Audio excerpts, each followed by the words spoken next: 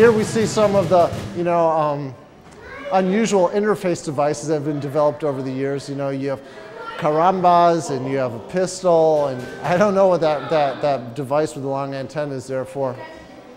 Storytelling also takes place through the setting of the gamic scene. By this, I mean the places, objects, ambient characters, and atmospheres of the game world.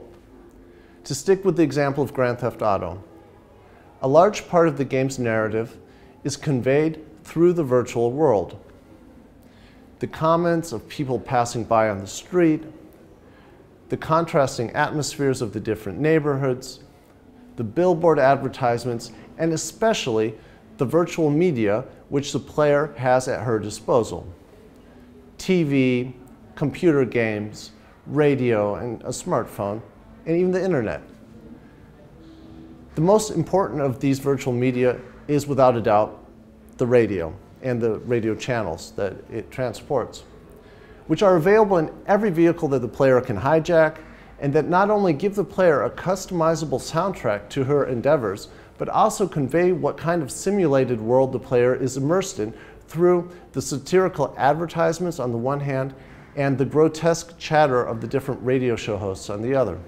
The radio also conveys a meta-commentary on the player's actions. Completed missions leading to news flashes, for example, as well as on the state of the game world. For example, a bridge being opened, which signals expansion of the playable part of the map. Another common use of virtual media is the distribution of recordings within the game world that reveal important information and enrich the narrative setting of the game. For example, in BioShock, where the player finds recordings made by deceased characters which unveil the history of the fallen utopian city and its philosophy that she is in the process of exploring. But the unique narrative dimension of games, that which differentiates them from all other storytelling media, is to be found in the actions that the player can and must perform in order to make progress in the game and unfold the narrative. Computer games are all about action, as the media theorist Alexander Galloway points out. And this gamic action is a narrative dimension in and of itself. Whereas the computer implements the game world, including all objects and characters, the player is the protagonist for whom everything is enacted. Her performance drives the course of events. This performative dimension can be very rudimentary and abstract, as is the case in early computer games, such as the aforementioned Pac-Man. But it is a narrative dimension nonetheless. Pac-Man's actions solely encompass moving and eating. Most of the time, the player can only eat the dots and tries to avoid being eaten by the ghosts. Only when Pac-Man eats a power pill does the course of events flip and he becomes temporarily able to eat the ghosts. Thus, Pac-Man can be seen as an archetypal story of being hunted and hunter. Okay, this artifact here isn't really representative of storytelling in games, but it is a fascinating piece of game art. It's the Pain Station, made by two artists coming from Cologne. And basically what it is you have a modified version of Pong. Pong being this ping pong game where you're trying to hit the ball back and forth. It's for two players. And the special thing about the Pain Station is that each player has to put their hand on the pain execution unit over here. And you put your hand on the pain execution unit and you press both buttons down. And you have to have both buttons down to be able to play. If you lift your hand off the button, then you automatically lose. A tricky part of this game being that every time the other player scores a point, you get penalized. And the penalization can be either in the form of an electroshock, or it can be in the form of the hot plate getting hot, and searing your hand, or of you getting whipped by this little rubber whip here on the side.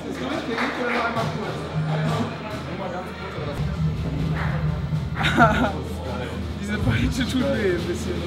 Richtig geil.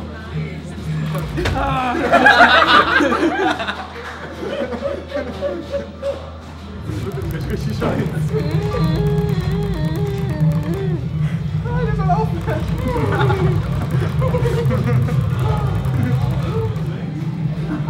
Die ist am Scheiß.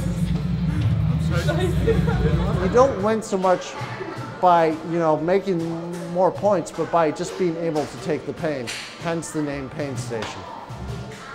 The story of a computer game can be told solely through the actions performed by the player.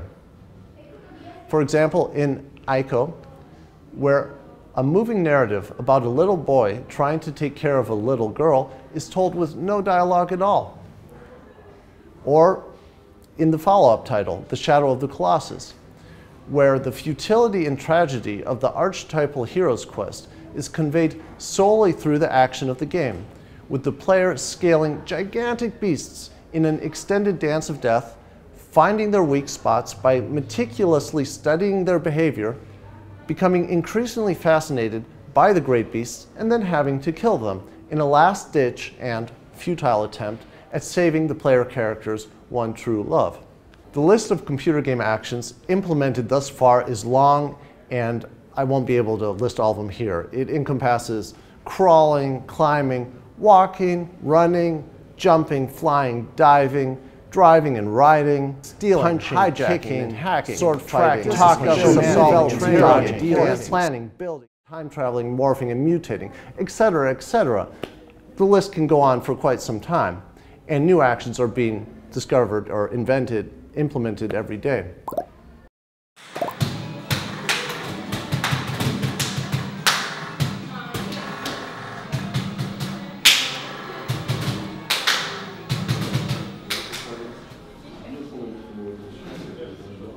The performative narrative dimension of games can thus be extraordinarily elaborate, as contemporary action-adventure games, such as the aforementioned Beyond Two Souls, continue to prove.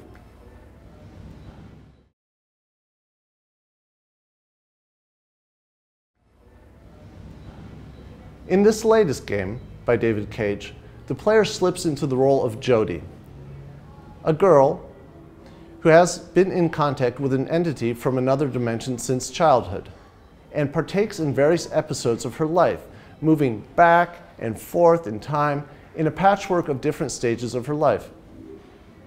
These scenes are told in a seamless mix of scripted, interactive scenes and QuickTime events. Each chapter offers its very own interactive possibilities that are all driven by the narrative goals of the sequence. Next to the actions the player has at her disposal and needs to perform in order to move the plot forward, the spaces in which the player must perform these actions contribute to the narrative in their very own way. For example, in the chapter Imaginary Friend, that takes place during Jodie's childhood.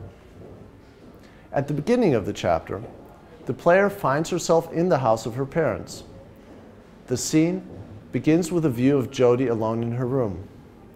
As a player, one feels her fear and loneliness. The feeling carries over into the next day in the kitchen, where Jodie is confronted with her distant mother.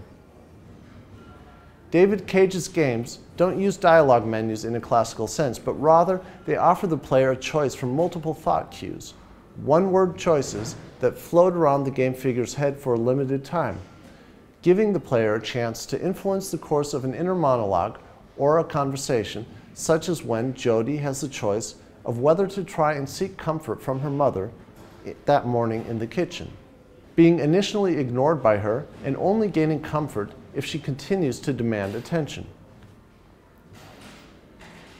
When Jodie's mother sends her into the garage to get something she needs for cooking, the sequence gains an uncanny edge. In the half-lit garage, the player is confronted with faces in the shadows and sounds on the threshold of her perception.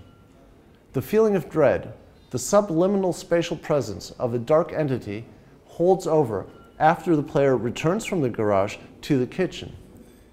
Every time you, as player, pass the closed door to the garage, there is a strong feeling that something is going to jump out at you at any given minute. Thus, the game space becomes a place that the player inhabits. The feeling of being physically threatened carries over into the evening when Jodie lays in bed, unable to sleep, and decides to send out her otherworldly friend Aiden, who allows the player to leave Jodie's body and view the surroundings remotely, being able to pass through walls and objects in its ghostly form and telekinetically interact with the physical virtual world. In the kitchen, the player gets a first glimpse of her father, who disowns Jody because he views her as a monster. As the player bears witness to this parental disapproval, a thought forms in her head, questioning whether they are even her real parents. In a later chapter, Alone, the player enters a scene of Jody's parents giving her over to a scientific program that is specialized in studying paranormal phenomena. In this short, poignant scene, Jody has the ability to react to her father's abandonment of her. As Aiden, who acts as an agent of Jody's or the player's emotional reaction, the player can choose to choke Jody's father, and if so, decide for how long to do so. The only interaction possibility of the scene beside the free movement of one's vantage point. Every time you make a decision in Beyond Two Souls, you ask yourself what the alternative would have been. This is a very important goal for game design. A central aim is to make decisions meaningful. Narrative input can be conveyed through every element of a game. For example, the trophy I get after playing the chapter Alone, which finally confirms my suspicion with its name, Not My Father, that Jody is adopted.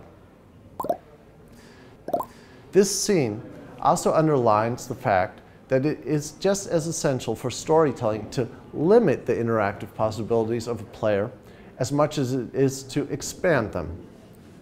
Every time a game tells a story, the unfolding of events have a dramaturgy that necessarily guides the player's actions through a narrative channel of possibilities. This is true for all games. Even the most open of worlds, like Grand Theft Auto, use scripted sequences, next to cutscenes, to move the plot forward. When the player chooses to explore the open world freely, they are telling stories of their own, within the simulated story space created by the game designers. Such games, open world games with an embedded plot, are storytelling engines and narrative networks in one, offering the player the choice of when to switch between these two interaction paradigms, and as one could say, two storytelling paradigms.